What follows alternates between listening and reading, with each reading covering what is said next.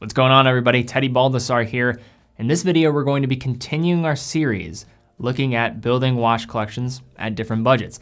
So last time we did $2,000, the time before that we did $1,000. So it probably makes the most sense to do $3,000. And as you might be familiar, if you've seen those other videos, I have 7 different personas that I have created to go through this, because in reality, building a watch collection is very subjective. It comes down to the personal individual behind it, what their overall strategy is and thought process is around actually buying watches. So wanted to have 7 different types of buyers and what would probably make sense for them if they wanted to go this route. Of course, can't include all watches here. There's endless scenarios that could be mentioned here, but wanted to kind of at least offer some different possibilities here. And I think this was the best way to do that. So first, let's go through these personas. Now, the first persona here is the check off the boxes individual. This type of collection needs to have a watch for every single scenario, even for those scenarios that never happen. Persona 2, this is the one watch collection. So this is the type of person that tries their best to find the one watch that can meet all their needs and finds joy in the simplicity for reaching for the same watch every day. Persona 3 is the hipster. This type of collector can't stand having anything mainstream, so really prioritizing micro brands is what they look for. Persona 4 is the diver fanatic. So this type of collector is fascinated only with the world of dive watches. Persona 5 is the perfect duo. This type of collector likes simplicity, but can never settle with just one watch, so they opt to go for the balance of a dress and say sports/everyday piece. Persona 6 is the formal collector, so this is an individual that either enjoys dressing up in formal attire or is required to based on their occupation, and do like simplicity, so they'll look for 2 different dress watches that can really round out their many outfits. And then Persona 7 is the 3 watch collection, of the perfect trio. This collector likes to have 3 watches to cover all of their bases: 1 dress, 1 everyday, and then 1 sports style watch. But all right, guys, before we get too far into this video, I wanna give a shout out to a watch that's on my website, teddybaldassarre.com, with the Marathon G-SAR. Now, there's a lot of military spec watches out there. There's kind of a lot of pretenders in this space, but this was actually a watch that was issued to US Armed Forces, Canadian Armed Forces. This one here is the Government Search and Rescue 41 millimeters, but there's also a 36 millimeter option available. All these watches are produced in Switzerland. You're getting high regulated Swiss calibers. These things are built tough as nails. And I have full reviews of these on my website as well. So if you go around, shop around, you can see different product reviews that I'll have on different product pages. And in that video, I also have a nice promo so you can get a nice deal with purchasing the watch on the site. But guys, go look around on the site, shop the watches, shop the straps. It's a great way to support the content to allow me to continue what I'm doing here, and love to have your business. But guys, now let's take a look at the check off the boxes type of collection. And when I was thinking about what to do here, what I was really aiming for with this first watch was something that was going to be a complication watch, which meant for me probably a chronograph. And I was looking at one that wasn't gonna take so much away, but also could be a versatile piece. And then I looked at the Tissot chronograph, the 1948 Heritage model. This watch to me was a great entry door into the world of Swiss mechanical chronographs. Chronographs tend to be more expensive, but I think you're getting a lot here that will allow this thing to be versatile. You're getting just north of around $1,000 if you're buying this thing new.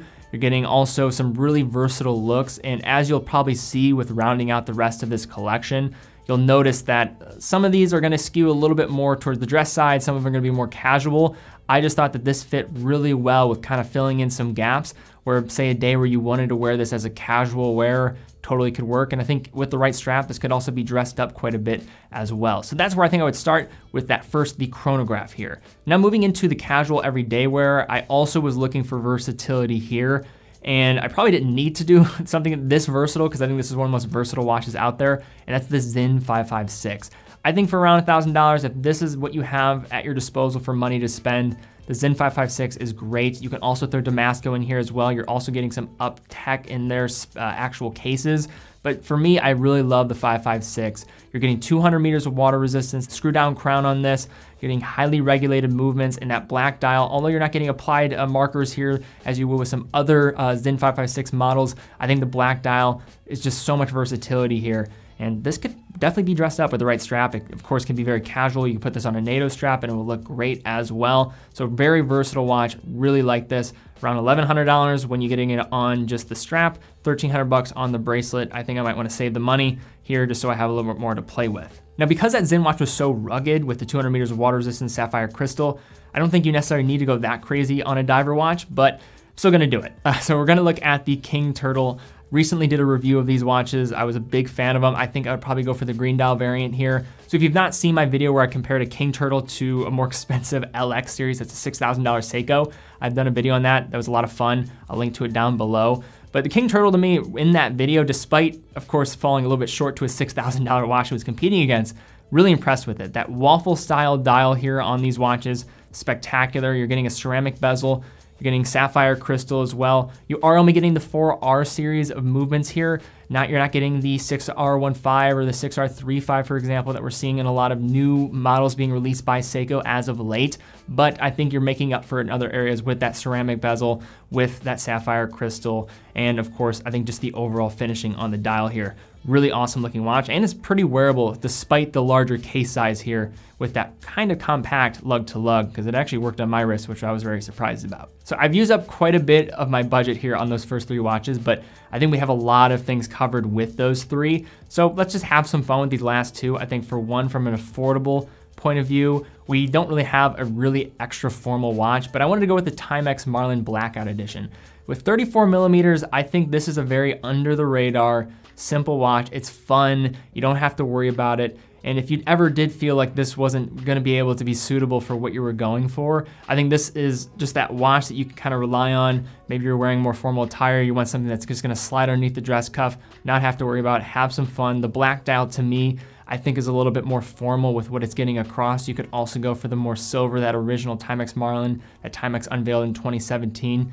But I'm just more personally in fan of this. But $200, hand-wound watch, 34 millimeter classic styling from the 1960s. I think this is a real winner. And now to round it out with our final kind of beater watch here, for lack of a better term, but this is a pretty cool G-Shock with the GBX 100. Now these are new releases from G-Shock, and I think they're really interesting. So $160, you're getting very similar type of case size to the 5600 series, 46 millimeters here. Thickness is not too bad, lug to lug isn't too bad. You're getting 200 meters of water resistance. You're getting a really nice high definition LCD screen, which you can really tell when looking at this if you've seen some pictures of these. And you're also getting some up specs. So you're getting a step counter, tide graph, moon data, Bluetooth. It can also connect with your smartphone. So it's a lot of cool just specifications here. I think this does start creeping into the realm of getting into more smartwatch territory, but you're also getting a lot of the core ideas of what a G-Shock is. So you get those key functions that you would expect. So with that stopwatch, for example, and of course, just the ruggedness coming with that resin, but also this comes with a stainless steel bezel on top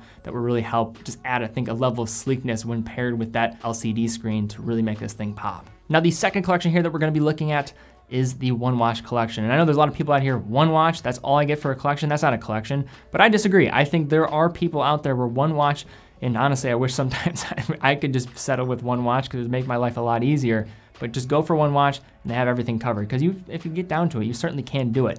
And for around $3,000, you're right on the cusp of just getting into some other brands and into some higher end models from certain brands. But for me, the perfect watch for around $3,000 would be a Tudor Black Bay 36 on a bracelet. Black or blue dial would both be great. There's just so much simplicity in this. You're getting some really good wearability. I don't think you should get scared by the 36 millimeter case. This is gonna wear very similar to that of the Rolex Datejust, for example, maybe even a little bit bigger with that lug to lug dimension. Plus it's gonna lay on the wrist nice in the same kind of way. You're kind of getting that oyster style case. This basically is, to me, the Explorer at a more affordable price, but I don't think you're necessarily compromising. I think you're getting something a little bit different with the snowflake hand, just clean looks. This is a real winner. Especially, honestly, you can make an argument that in a lot of ways it's better than a lot of the other Black Bays, the more traditional heritage Black Bay divers that are out there. This one just succeeds in so many ways. It's just a really well done piece. You can also look at Tudor from another point of view. If you wanted something that was more towards the dressier side of things, you can look at the Tudor style. You can get some of these in 38 millimeter case, nice fluted style bezel. It's kind of, of course you're looking like a Datejust here, and I think there's a lot of people be like, oh, just get the Datejust, but hey, if you have $3,000 to spend, this is a good watch to maybe consider here as well on the bracelet, under $3,000, getting the same movement inside, but I think just really nice watches, and I think one that's definitely overlooked as well. You can also go for the 1926. That's definitely gonna save you a lot more money, so I almost didn't wanna mention it, but from an overall design point of view, probably my favorite of the bunch outside of the Black Bay 36. I think both of those are neck and neck in terms of my own personal preference, but Tudor around here for $3,000 is great. You can also look at Longines, and they just released an awesome new collection that also should probably be mentioned here with the Longines Spirit. You're getting cost certified movement on those, 64-hour power reserve, and some really clean looks. So those can also be thrown in here. You're also gonna be saving quite a bit of money, so you have some more budget left over. Now, next up we have for Persona 3 is the Hipster. Now for the Hipster category, typically it's a little bit more casual. To start it out, I have kind of an interesting quasi, say, dress piece with Anordain. So Anordain is an awesome Scottish-based brand. They actually just sent me some pieces as well because I'm working on a really cool over-encapsulating micro brand blog and also video, and I definitely want to include them. Looking here, we're looking at their new Model 1. So these watches come at around $1,400, 38mm case, pretty wearable case, but also has some nice presence to it. And you're also getting a sleeve-based movement within. But really where these guys separate themselves is with their work with enamel. They're offering some of the best out there, especially for this price here. They seem to really take pride in their craft. So I think this is a really cool, just middle of the ground in terms of casual wear, but also could be dressed up depending on the model that you go for. They're more minimalist, but I certainly think they fill a nice void in the market with their use of enamel. Next up, we're looking at a diver watch, and that is from Baltic with their Aquascaf. Now for around $600 or so, $600, $700 or so. So why I really like this watch, I think Baltic just kills it from a design point of view. You're getting an automatic Miyota 9000 series. So I think there's a lot of just gripes with Miyota, and I think they do it to themselves just because they kind of dilute the brand a little bit because of their more entry-level options. But 9000 series movements are pretty solid. Water resistance, 200 meters. You're getting a dome sapphire crystal. Very wearable case. I think this is the perfect size for mass market appeal, 39 millimeters, great lug to lug of 47 millimeters, and not over the top thick at 12 millimeters. This is just a great looking piece. They've been rolling out different styles and options available. On the Beads of Rice bracelet, it looks even better, but I wanna save a little bit of budget here for our last option. And that is from Astor Banks with their Sea Ranger. So I have been a fan of Astor Banks for some time. I have not actually mentioned them on the channel because I've yet to actually handle one of their pieces, but I saw their Sea Ranger with their ghosted bezel, and I was like, whoa, that thing looks sweet. And I was able to ask them, hey, can you send me one of the blue watches? I wanna just test it out, see if I like it, because I'm working on this blog, like I mentioned. And for around 850 bucks, you're getting a sleeve-based movement, really clean looks. You're getting a 24-hour scale on the inside, not a true GMT here, but you can track another time zone with that rotating bezel along the outside as well. 300 meters of water resistance, sapphire crystal, pretty solid bracelet on this thing as well. And they're based in the Midwest like myself. I think these are really attractive, and I rarely get to see them mentioned as frequently as other brands out there. So definitely a cool piece to mention here to round out this trio. Okay, so now for our fourth persona here, we have the Diver Fanatic. I had a couple different thoughts on how I could take this, but I really wanted to find maybe that one core watch that would be kind of the backbone of our Diver kind of fanatic collection, and then have a couple more affordable pieces that also would complement and be solid for the money. So to start off, I wanted to look at the Rado Captain Cook. I'm a big fan of Rado overall. I think they're very overlooked. The Captain Cook series, I did a review on a couple different models, both with the 42mm option as well as the 37mm option, which are two very unique sizes for a dive watch. But I actually found that the 42mm wore a little bit better in my opinion. I've kind of come to appreciate a little bit larger watches as of late, and I think both from a case size point of view with the lug to lug, actually wear it pretty well because you're right on that cusp of 48mm, which is a really good sweet spot for me. But I also think this is a nice mass market for a guy that would be interested in this. They usually have a little bit bigger wrist, so I think this would probably be the way to go here. The movement is solid, 80-hour power reserve. You're also getting a ceramic bezel on these with a ton of different options that you could go for. And then in addition, you also just get that cool trick with the actual anchor logo at the 12 o'clock on all of these. I think this is something that's maybe not known about Rado until you actually see it in the flesh and see that the anchor actually moves, which is a really cool trick. And I definitely recommend checking out my review of these pieces if you want some more information about these, but I think this would be a great backbone for the rest of this collection. So now that we've taken up a good majority of our budget, then we have to be thoughtful about these next two. So I wanna look at Japan, and then I also wanna look at Switzerland one more time. To start off looking at the Orient Kamasu. I have strong feelings about this watch. I think it's probably the best mechanical dive watch under say 250, 300 bucks, wherever it falls. Usually it will range depending on the time of year, but did a whole review on this. I think it's a great watch. Different dial colors to choose from. You're getting, of course, the Orient in-house calibers within, sapphire crystal, clean looks in my opinion. I like the handset, indice styles, no misaligned chapter rings here because it doesn't have a chapter ring, so I think that's a big plus as well. And it's a very wearable case because you're looking at that lug to lug around 46 millimeters. That's a real winner in my mind for vast majority of wrists out there, so don't get scared by that case size. And to round out our list here, it's a watch that I previously owned. It was a little bit too big for me, but I think for the price, you're gonna be hard pressed to find, probably in terms of a value standpoint, a better watch available from a Swiss brand, which is the Glycine Combat Sub. So Glycine, as of late, I think has unfortunately started putting out some designs that aren't as tasteful as they once were. I think that is the Invicta connection coming into play here. But from the Glycine Combat Sub, we're looking at like maybe like the classic GoldenEye versions or some other more toned down designs that they had. I think they have a lot to offer here. The Glycine Combat Sub, you're getting a Swiss movement, very capable water resistance on all of these, and a very thin watch. I think that was the one thing. And although you're getting a larger lug to lug distance, so you're gonna have to have, I would say, 6.5 inch wrist or above to really feel at home on these. But from a thinness standpoint, these are thin for a diver watch, and getting that overall water resistance to be able to achieve that, I think is pretty impressive. And for around 500 bucks that these are usually going for, I think that's a really good deal. Okay, so now for our next persona, we have the Perfect Duo. And to start us off here, I wanted to look at more of a dress-oriented watch, but I also wanted to have something that had a little bit elevated spec here, because on the diver end, I'm going really diver. So I want something that could be a little bit more versatile and wear in more casual scenarios as well.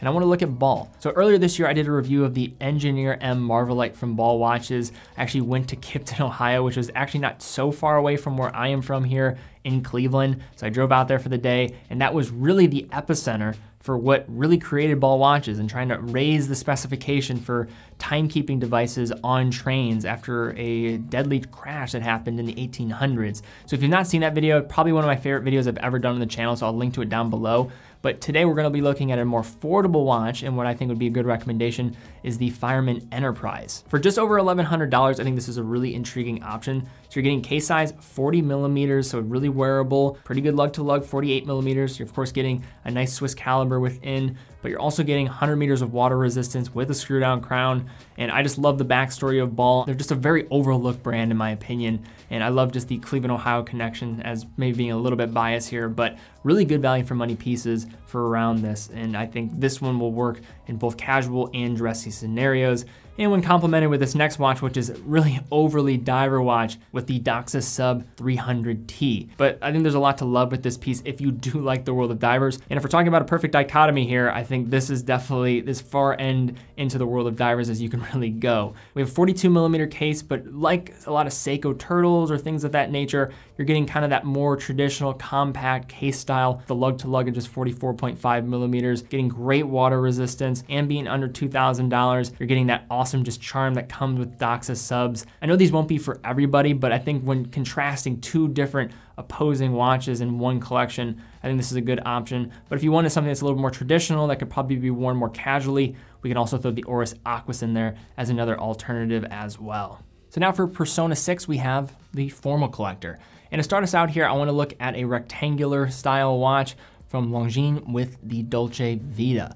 Now the style of overall square rectangular style watches I think has gradually fallen a little bit out of favor, but if we're talking about overall just classic designs, classic feelings in terms of what we want to present with a dress watch, I think that is just the case shape that I usually recognize with that Art Deco styling and really kind of those glory years of the mid 20th century and just a fine looking gentleman or lady. So Dolce Vita here, they have mostly women's watches in this range, but there is some available for men as well. So around $1,600 new, you can get the Dolce Vita. This one will have a modified ETA 2681, and you're getting some good case dimensions here that are gonna be smaller, but I think wear appropriately in a wide variety of wrists. So case size of 28 millimeters by 47 millimeters, I think will be a great option for those more formal scenarios, and will just wear perfectly underneath the dress cuff.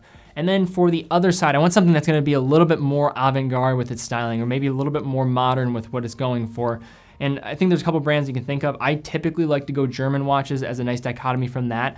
And I think you could look at a brand like Nomos. I mean, I'm wearing my Nomos Orion right now, which comes to mind, but new, it's a little bit north of what our budget should be here. So I think what I would probably do is go for Junghans, looking at a couple different options. You can either go with their Form A series, or I could probably see more just going for the Maxwell. I think it's very traditional. It's a couple different options. You can go for the black dial with numerals, around $1,000. I think that's a perfect contrast to more of the classic looks of the Dolce Vita. And for that max build design, I think is just so spectacular. There's really nothing else like it on the market. And for around $1,000, I think it's a great dress piece that can also be worn quite casually, worn with a variety of different straps. So I think that would be an awesome way to kind of round out that two-piece collection for somebody that really goes into that more formal style and wearing. And then to round out our last persona here, we have persona number 7 with the perfect trio, or the 3-watch collection. So first, starting out here, we wanna look at a dress watch, we wanna look at a diver watch, and then we wanna look at more of a casual watch. So I guess we'll start with the diver watch, and one that we're gonna look at is from Seiko. And this is a JDM model that has absolutely just seemed to blow up in terms of popularity, as I think a few bloggers and people out there have now featured them. And these look awesome, and I kinda wish Seiko would feature more watches of this size in America, but we're looking at the SBDC 101. So these have been kind of selling out pretty quick, but usually they can be found for around $1,100, $1,200 on different sites online. Case size, this is just perfect. 40.5 millimeters, nice thickness, just over 13 millimeters, and a nice lug to lug of 47.6 millimeters. Definitely a different case compared to the Samurais and the Turtles of the world, but you're also getting the automatic Seiko 6R35. So that's the 70-hour power reserve. You're getting basically similar spec to that of the ETA 28-24-2. You're getting plus 25 to minus 15 seconds a day, which is very comparable to a standard ETA 28-24-2. So I think really solid performance out of this. And if you know Seiko, typically are greatly outperforming that. And you're getting also a sapphire crystal. So I think this is a great watch, but most importantly out of all of this, these are just amazing to look at. I think these are some of the more attractive Seiko divers that I've seen with case sizes that I think will just be, for a mass market point of view, very, very palatable.